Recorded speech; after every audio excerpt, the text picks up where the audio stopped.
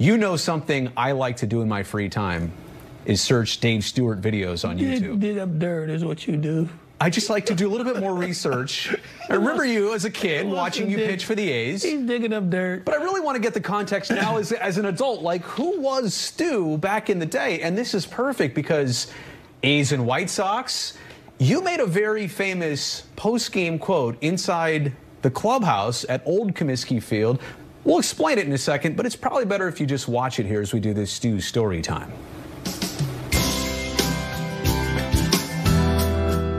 Player over there, regular player, with the exception of maybe a few, Carlton Fisk, Kittle, Calderon, maybe, that can hold my...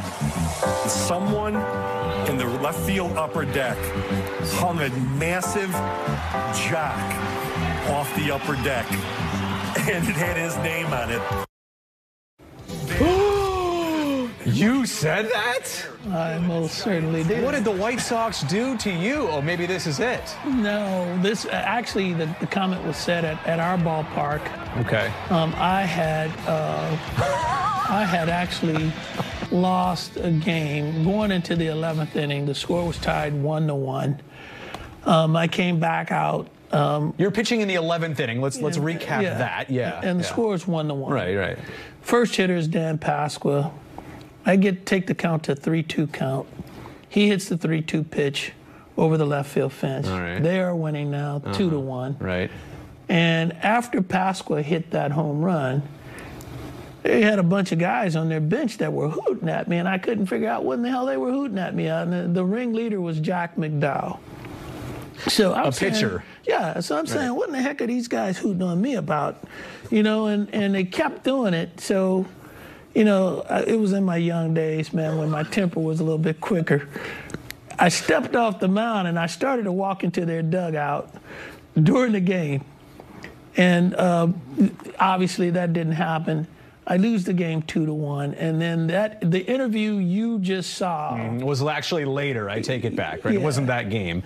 So, but I also saw that oversized jockstrap that White Sox fans made. There's also when we got to Comiskey. There's a story to that too. Yeah, they had that big jock hanging out out on the left field foul pole. And I saw it, and I thought it was funny. The whole thing was hilarious. It was funny. You ended up signing it? Yes, after the game, they had their wives' club, and you know they do stuff for charities. And the wives asked me if I would sign that jock. And I did end up signing that jock, and they made some money. They said they made pretty good money off of it. I don't know the exact amount of money Doesn't matter. They made, but they made some pretty good money on it, and they donated it to charity. Only Stu could turn trash talk into charity.